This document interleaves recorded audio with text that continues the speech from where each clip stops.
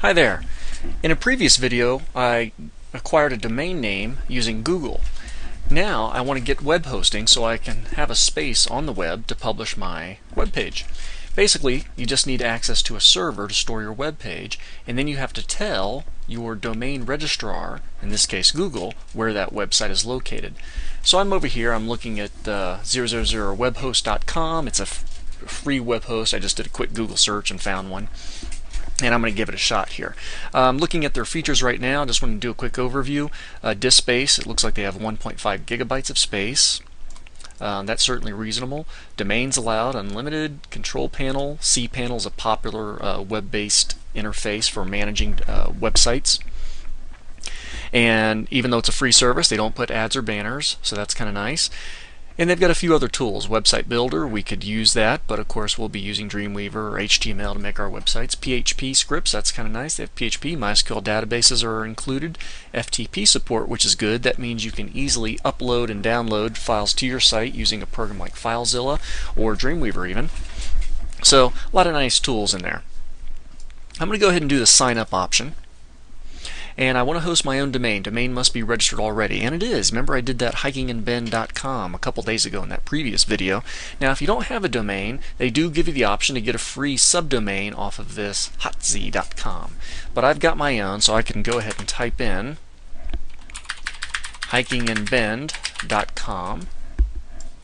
And then I can go ahead and fill out the rest of this. I'm going to go ahead and put in my name and information in. Okay, I've just hit the create an account option, and it came up with all of these details, and there's a lot of good stuff on here, and this is probably worth printing out. Definitely an important thing to get right away is the name server details if, right here, only if you host your own domain. Well, I am using my own domain. I'm using that hikingandben.com domain. So getting the name server information is really critical because you have to tell your domain registrar about that information. Now it's got a few other details on here too, about my web address, IP address, server name, FTP host name, FTP username.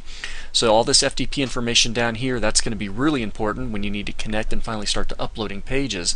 Folder to upload files in the public_HTML, that's absolutely that's quite normal. And they even suggest you can use SmartFTP or FileZilla, two really good programs for FTP. So a lot of good information here, so you want to print this out. I'm going to go ahead and update my domain information with this name server information. So ns01.000webhost.com and ns02, so forth. Now what I'm going to do is I'm going to jump over to my Google Apps. And I did this a couple days ago when I acquired that domain, and since I already have a domain, I can log in. I can use my hikingandben.com, and what I'm going to do is I'm going to go to the Manage This Domain settings if you've already got the domain.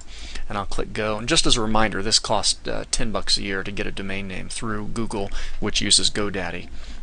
And then I'll simply log in, and then okay, now that I'm logged into my domain management area, I'll go to Domain Settings, and I'll go to Domain Names, and then I want to go into Advanced DNS Settings. Now as soon as I click on this, it's going to refer me over to the interface over at GoDaddy, and I've already jumped over and done that. So you click on Advanced DNS Settings, and that's going to take you over to some login information, so you can go to the domain settings over here at GoDaddy. And it's just got my one domain, hikingandben.com. It's available to me, and it's already checked, and there's an option right up here for name servers. This is where I can get that information from the free web host, or where I need to put that information from the free web host.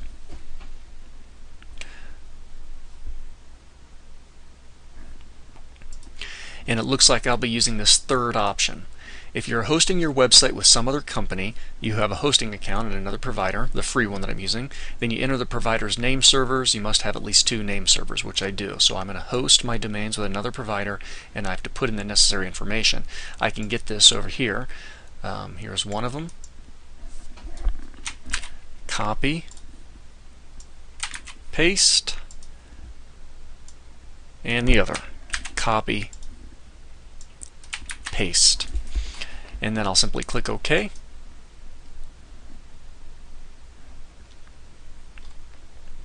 Changes have been submitted. Please allow a few minutes for the changes to take effect. Alright, that'll be fine. Okay, So I've put that information in, and it looks like my account will be ready to go. So in the next video, we'll look at accessing this account via FTP and just do a quick publish of a web page.